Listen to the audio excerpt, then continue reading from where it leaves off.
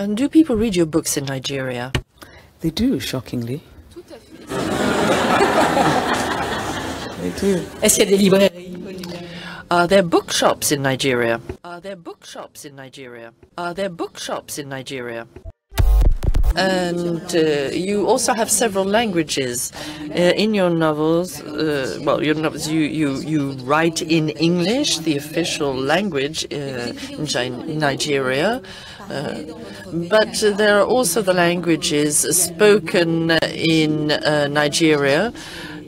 Igbo, Yoruba, I hope I'm pronouncing this properly. And is it that wealth you grew up in which makes you want to write with everything you have inside yourself? I don't know.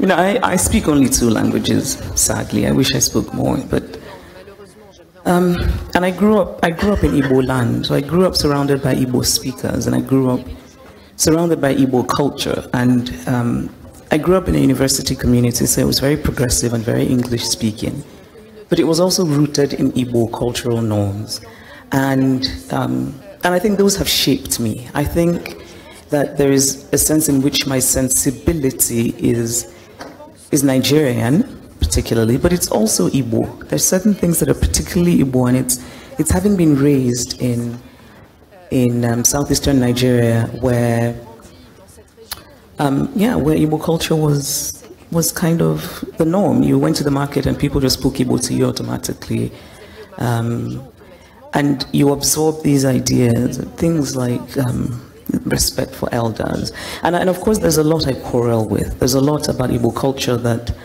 I want to change, that I want to push back on, and they're mostly things that I think are oppressive to women. But in a large sense, I think my Igbo sensibility has shaped my storytelling. And even the use of language. I write in English because I was educated in English, and I can't really write. I mean, I can write Igbo, but I can't make an argument in Igbo because I don't have the skills. But there is a sensibility from having been raised in an Igbo culture that I think shapes the way I tell my stories. And do people read your books in Nigeria? They do, shockingly. They do. Est-ce qu'il y a des librairies? Are there bookshops in Nigeria? Are there bookshops in Nigeria? Are there bookshops in Nigeria? Je vois, mais c'est précisément parce que ça vous fait... Yes, it's because you're reacting that way that I'm asking the question to feed into the next one. You were talking about single stories. Now, when you talk about Nigeria, in France, unfortunately, there is not much said about Nigeria, but when people talk about Nigeria, it's about Boko Haram, it's about violence, it's about security.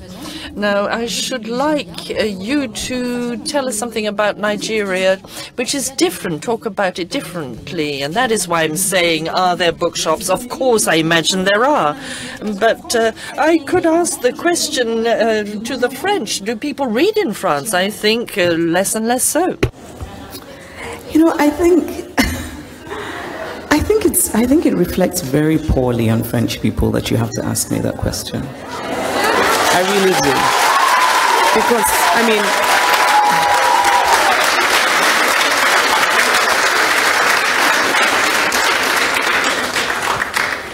because I think surely, I mean, it's 2018, you know, I mean, come on.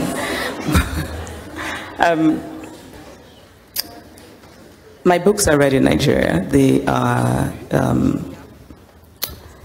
they're studied in schools, actually not just Nigeria, across the continent of Africa. And it means a lot to me because obviously I'm very grateful to be read everywhere in the world, but there's something about being read by the people about whom you write. And some of my writing, there are people who've sort of made stage plays of some of the stories in Nigeria. When I wrote Half of a Yellow Sun, I remember doing my first event in Lagos, and it was a full house, and it suddenly turned into people just arguing about history. And I sat back and I just enjoyed it. So people were throwing words at each other. And for me, what was wonderful was that literature had made this happen. That because of this contested part of our history, people had read this book and suddenly they were talking about it and they were disagreeing. But the point is that we're having a conversation, and that conversation had been prompted by literature. And so I felt hopeful about it. Ce qu'on aimerait avoir ici.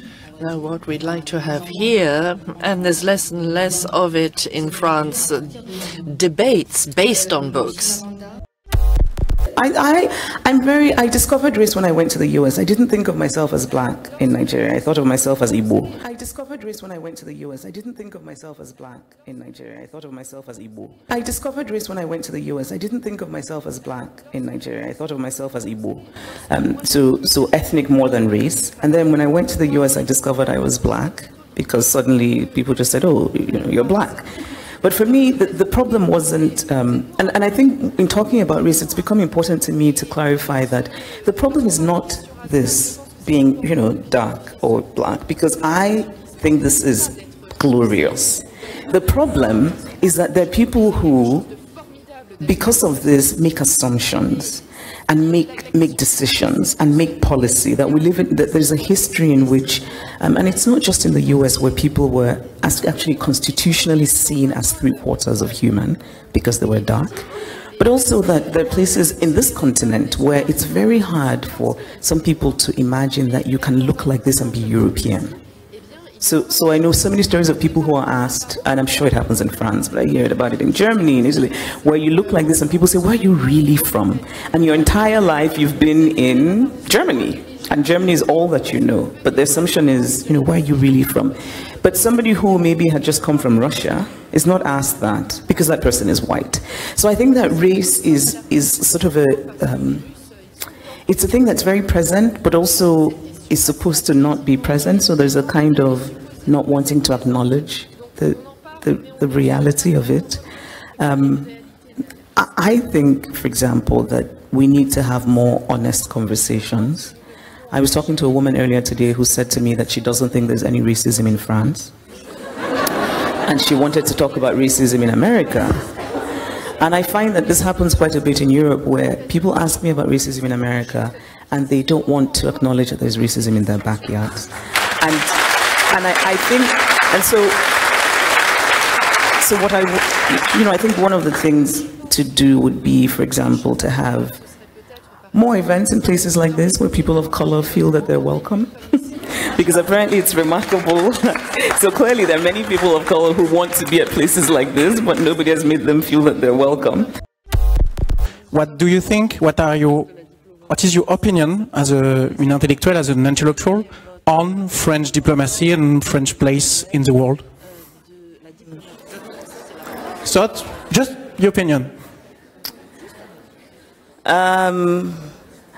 I think in general that France doesn't seem to realize that it is no longer an 18th century world power.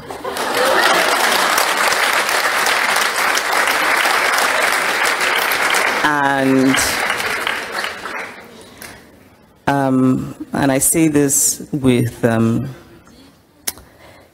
sad honesty, because I have affection for oh, the minister left. Oh, okay, good.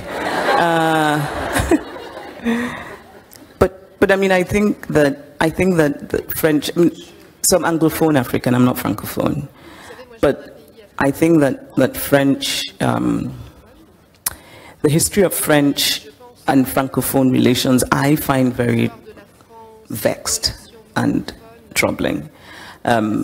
I think it's interesting, this idea that the CFA, the Francophone currency, is somehow tied to the French franc. I find that really retrograde.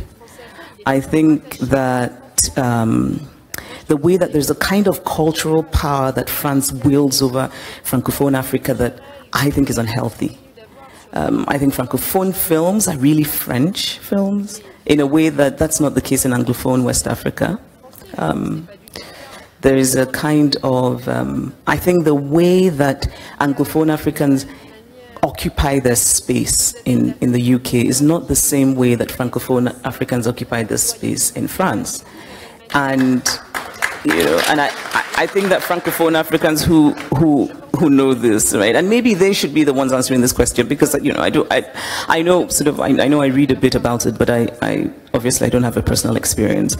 But I also think that France has France has sort of a star president, the sort of French answer to Barack Obama, only not as tall, but so maybe that's a good thing for France. I think that there are people who probably wouldn't have cared about France, but because France sort of has this new president who seems interesting and shiny, people are a bit more interested in France. But I should say that my criticism when I started out, and I stand by it, it's because I've had many unpleasant experiences with French immigration. Yesterday was different because they were actually polite, but every time I have come into France, and it's happened, I'm going to say 4 or 5 times in the past 2 years, there is a kind of contempt with which I am dealt with when I present my Nigerian passport that I really find indefensible. And I think it's important because the immigration officers are the first line of contact with the country, and so it shapes the way you think of a country. And I think it takes very little to be polite and to give people their basic dignity. And if I'm coming into a country and I have everything I need and I am legally there, then surely there's no reason to keep me for 30 minutes asking me ridiculous questions, ignoring me for long periods, and just being an ass. So that's what has shaped my irritation with I think it's important to remember that all human beings really deserve equal dignity. It shouldn't depend on the passport that we carry.